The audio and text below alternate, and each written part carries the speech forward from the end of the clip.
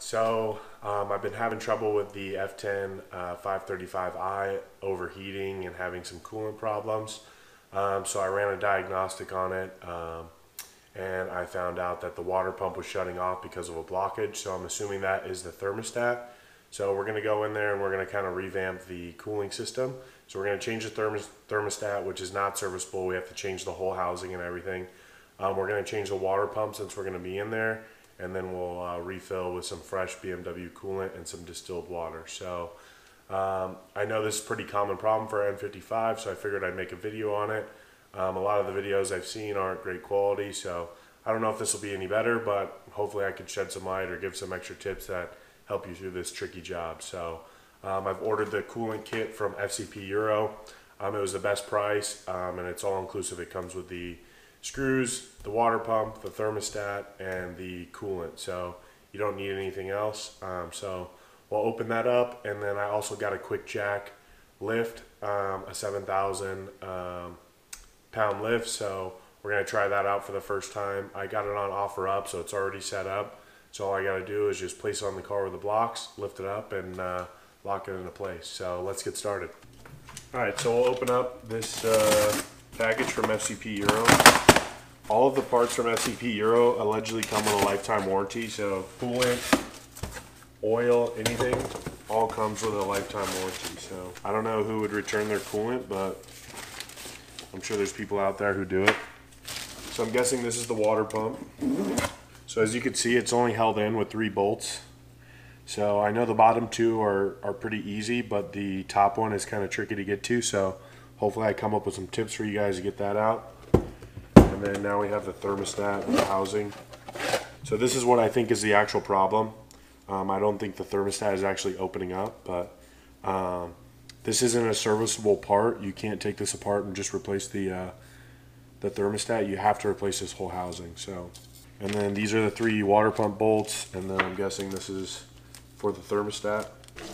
And then you have your coolant. So, all right, so now that we have everything unpacked, we're going to drain the coolant, and then we're going to remove the thermostat and the water pump, and then we'll replace them, button them back up, and I'll show you how to bleed the cooling system.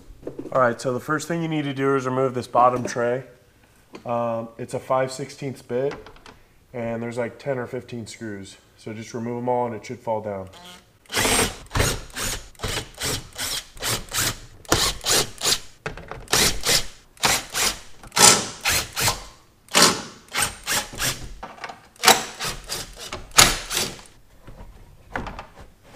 So the next thing you want to remove is this plastic shroud because you're going to want to drop the sway bar. And if you don't drop this, then you can't drop the sway bar. So it's just another one of the 5/16 screw on the other side back here, and it should give you enough room to come down.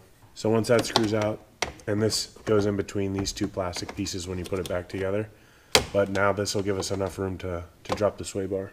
And you're going to do the same exact thing on the other side.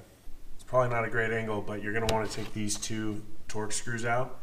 If you don't have an E bit, then you can use a 14mm 12-point socket, and that'll loosen these up. But they're on there pretty tight, and so you're going to have to probably get a breaker bar to get those open. But do the 2 on each side and drop the sway bar. All right, so I got the sway bar bracket off. The shorter bolt goes in the front, and the longer bolt goes in the back. So remember that when you're putting it back together. But now you can kind of pull this back out of the way.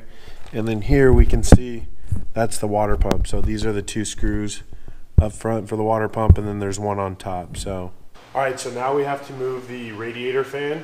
To do that, the first thing we're gonna remove is these 2 bars. I don't know why, but this one's a 15mm and this one's a 16mm. So you just have to remove this bolt and then loosen this one, and you can swivel it out of the way. So next you're gonna lift this cover on each side. And then there's 2 T30 bolts that you're going to remove. And then once you get those on both sides, you're going to move this plastic pin here. There's a plastic pin on each side. All right, so once you get these plastic tabs out, you're going to lift this up, and there's 4 bolts on each side. So then after you get these bolts, there's 2 T30 bolts right here that come out. All right, so once you get these 2 bolts out, this one's a little tricky. It's a T40. I'm using a 1/4 inch wrench over my T40 bit. and I'm using that to turn it instead of a socket. So now that you have that out, you should be able to pull this out. And then the only thing attached to it is going to be the trunk or the hood latch wire. So that just clips in, you unclip it, and now you can take it out. So for this wire, I don't know if you guys can see, there's a little clip right here. If you press on it and you pull on this, it should come out. Like that. Clip right here that holds it in, you just press down on this and pull out, and it'll come out. So I don't know if you guys can see this, but there's a little tab right here on the top of the fan. All you do is take a flathead screwdriver and pry it back and pull up. And do that on both sides, and the fan will come right out.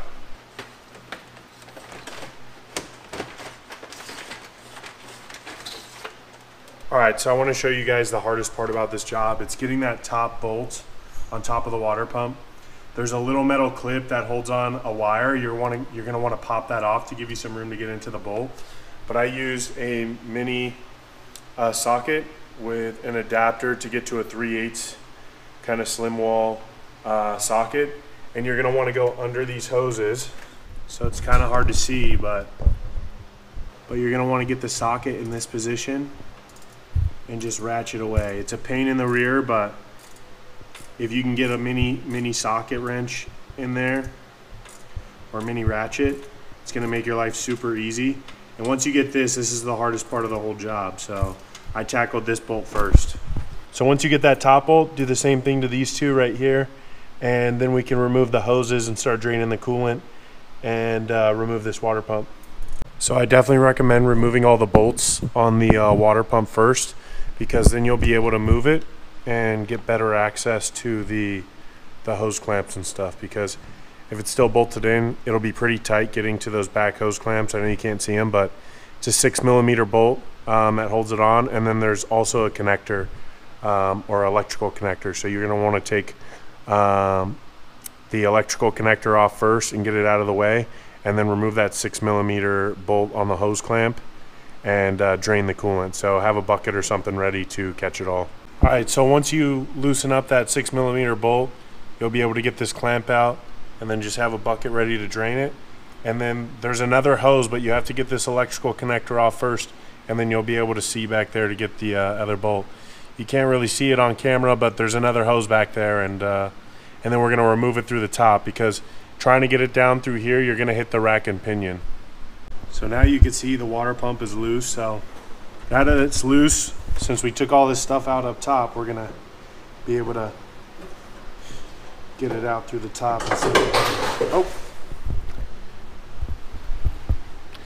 Well, I was wrong. It actually does fit through the bottom, so we got it through the bottom. So next we're going to want to take off the thermostat.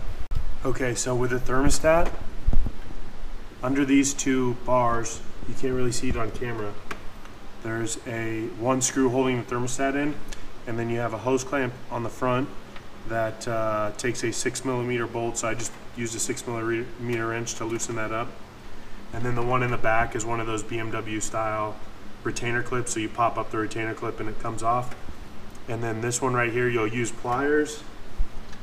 And then the one underneath these right here, you'll use again one of those retainer clips. You'll pop up the retainer clip and pop it off, and then you have the electrical cable. So remove all those, and then it should come out pretty easy. It's a pretty easy job, especially compared to the water pump.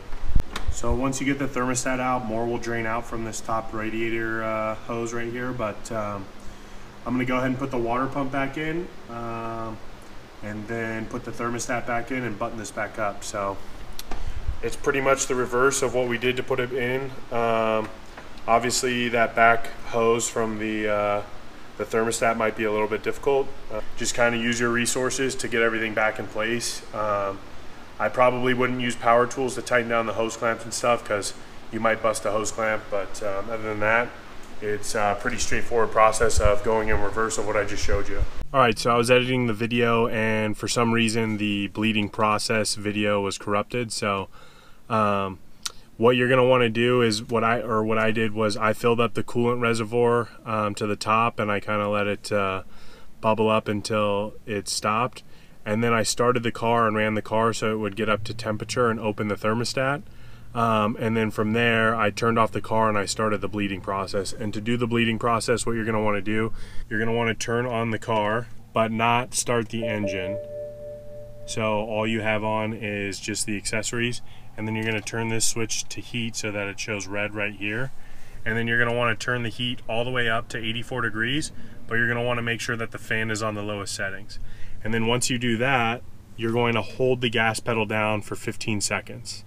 And once you hold the gas pedal down for 15 seconds, the water pump will kick on and it'll run for about 10 to 15 minutes. And so you're gonna wanna keep an eye on the coolant reservoir to make sure that it stays full.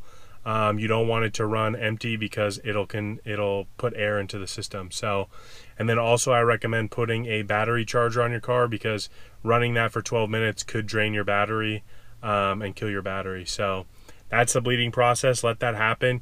You'll see inside the reservoir that the coolant is flowing. If everything is working, it should be flowing back into the reservoir, and you'll see the air bubbles pop up.